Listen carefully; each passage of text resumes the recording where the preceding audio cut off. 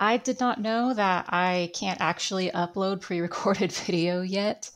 And I was playing some more of the game last night, and I just decided I'm just going to record my playthrough, and I'll just upload my gameplay later, just like do a supercut. And so I did that, and yeah, I found out that I can't do that yet, so I'm just going to stream it so that we have Spiffo's story mostly in order. So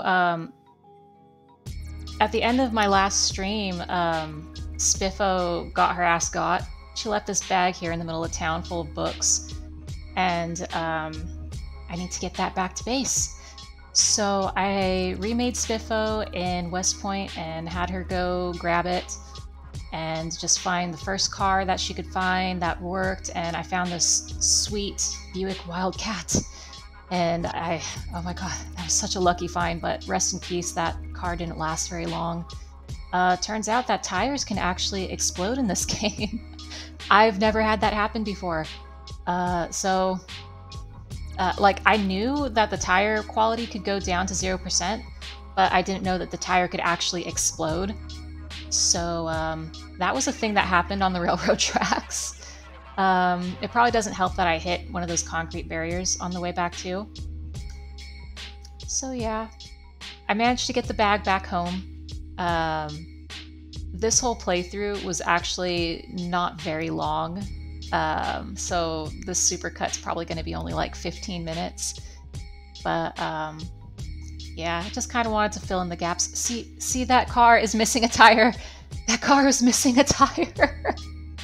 I don't know if it's one of the mods that I have installed that actually makes the tire go away, like when it explodes, but I've never had that happen on any of the multiplayer servers that I've played on. So that was an interesting little surprise. Let's see what else happened. Kind of did some base cleanup. Mostly just quiet base building afterward, just kind of zomboid and chill, you know? Looked around for some more stuff, didn't really find anything. I have plans to take those vehicles back into the base and just use them to grind out mechanic skills. Let's see. I was grinding out some other skills like carpentry, metalworking. Finally got a TV in the base, so I started using some of the VHS tapes to skill up, and that was pretty fun. It was actually not that fun. I'm missing one of the carpentry books, and oh my gosh. Those 2 levels of carpentry are going to be absolute shit mode, and I'm not taking my ass back to West Point to get that next carpentry book. Not for a minute. We're just going to have to live at carpentry level 4. So yeah, that's a thing that happened.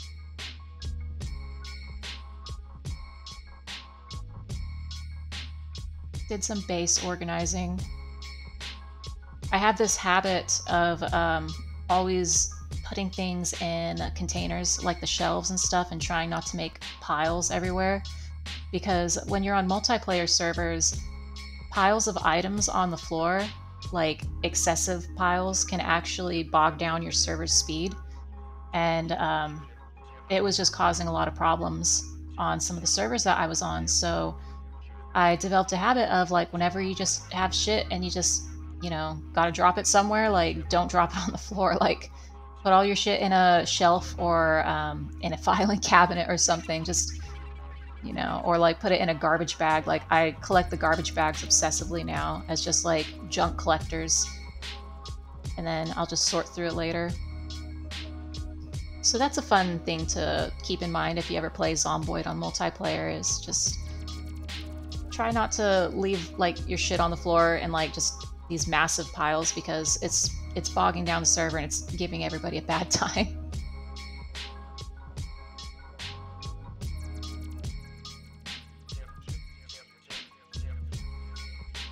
Gosh, these filing cabinets are so ugly. That's one thing I want to do in the future with this base, is I want to redo the floors, I want to redo the walls, I want to take out all these filing cabinets. I think I actually go through and I weld down these filing cabinets later in this playthrough. to try and get some metalworking skills. And funny enough, even though I went through and welded down all those things, I still didn't have enough metalworking skill points to get to, I think, what was I trying to get? Level 4 or something?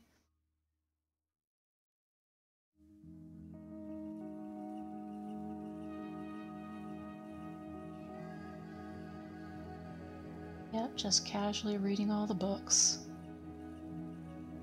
I saw somebody with a mod that let them just like shift highlight all the stuff that they wanted to read and they would just batch read it. I cannot find that mod anywhere. I don't even know what I would look for. Shift select batch read, I don't know.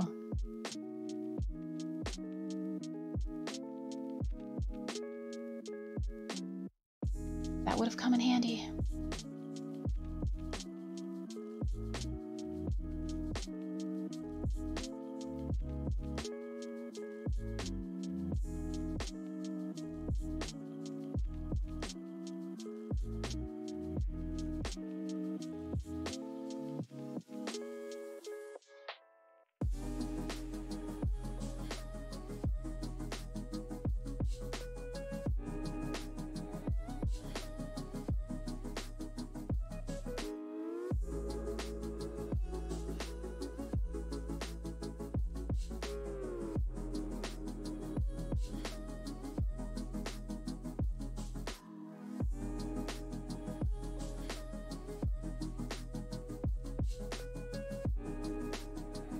I feel like I redid her traits on this build, but I don't remember which traits I swapped out. I know she doesn't get car sickness anymore. I'm pretty sure she doesn't. She still has the alcoholic trait though, and I didn't realize how annoying that was until she started having withdrawals, and like every 5 minutes I'd get a message above her head saying, "I need alcohol, I need alcohol." And I'm like, damn girl, okay, mood, but I mean, we don't got no alcohol in this base. You drank it all. So that's gonna end up having to be my next priority, is getting her some alcohol. Probably gonna have to raid one of the nearby bars or something. But I mean, I don't have to. I have the non-lethal alcoholism trait, so it's not gonna kill her, but it definitely debuffs her. Like, she starts getting, like, I think she starts getting queasy, and she gets, like, really high panic and anxiety, and, like, she's definitely just not gonna be, like, fighting fit when she's in the middle of that. So she's a hot mess right now. She's gonna be a hot mess when I go looking for a bar to go raid.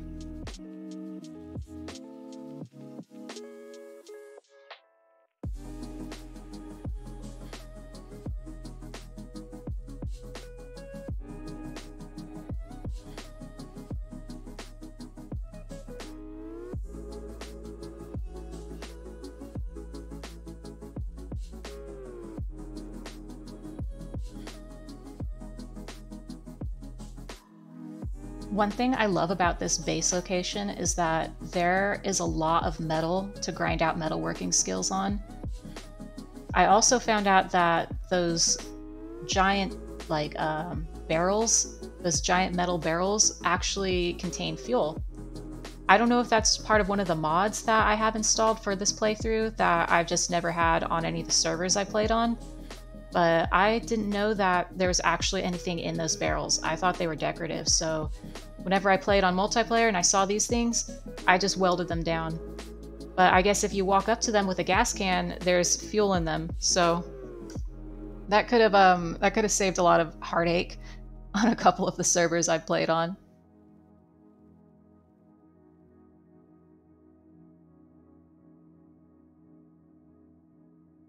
I'll have to go through my list of mods for this and figure out which one it is specifically that makes those barrels come with fuel, like fuel that you can use and siphon out.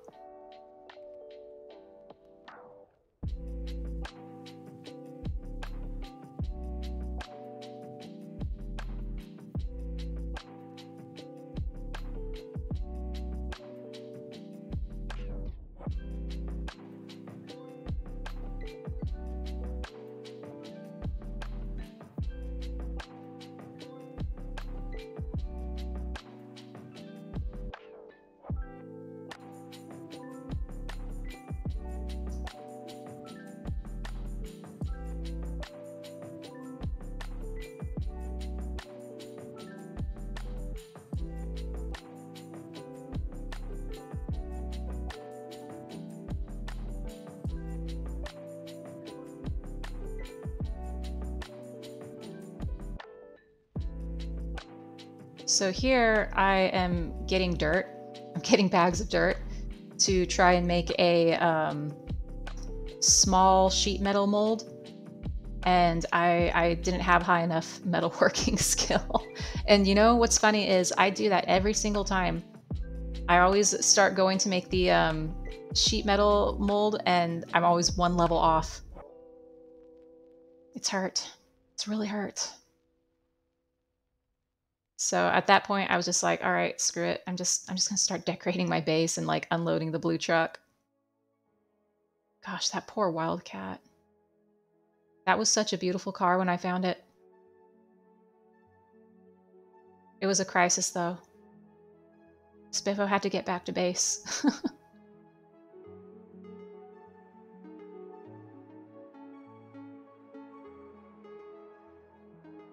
It's all good though. She's a mechanic. She'll fix it.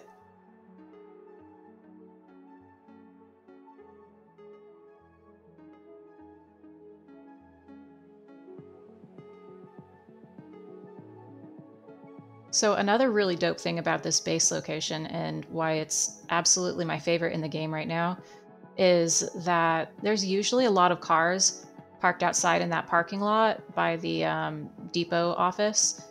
And you can just like bring them in to this like building and just kind of stash away a whole bunch of cars and pretty much just have your own chop shop. But I guess it just depends on everybody's play style.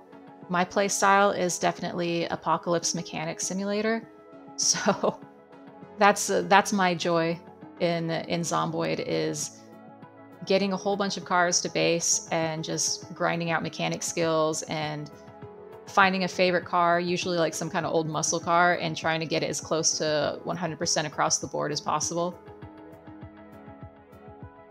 That and actually like the base building aspect. Banji calls it, what did Banji say? Sims 2. Banji says that I simsed it. Gosh, this base needs to be cleaned up.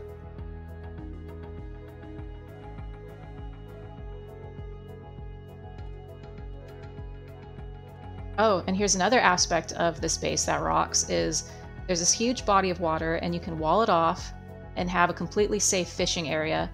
And then just right past that is a huge forest, so you've got a shit ton of wood. And usually not a lot of Zeds out here. I haven't seen there ever be like a lot of Zeds, but later in this clip, like there's a couple south of this little lake.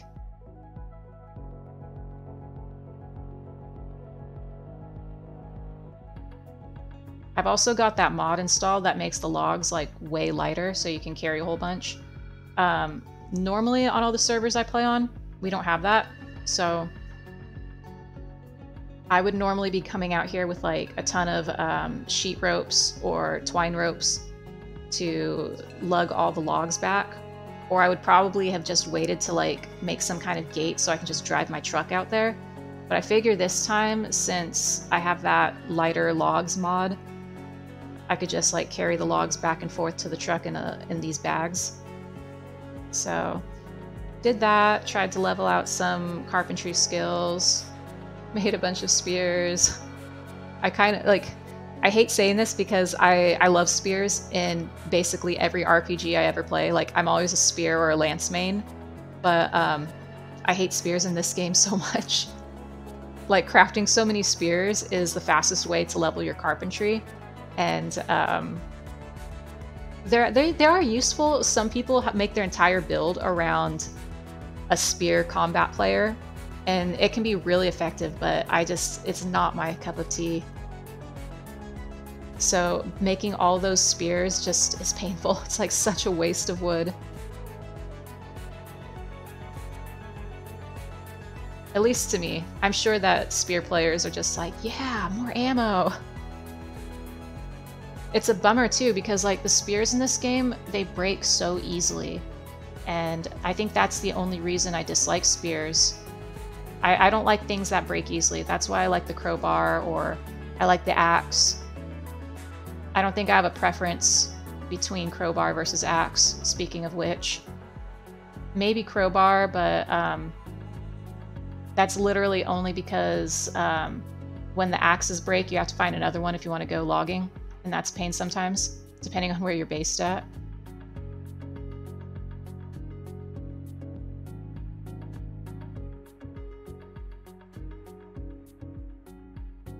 So here I am sledging out all the support beams because, you know, video game logic. It's not going to make the building collapse or anything. And the upper half of those support beams are going to be up there still. So that makes a lot of sense. And that's that.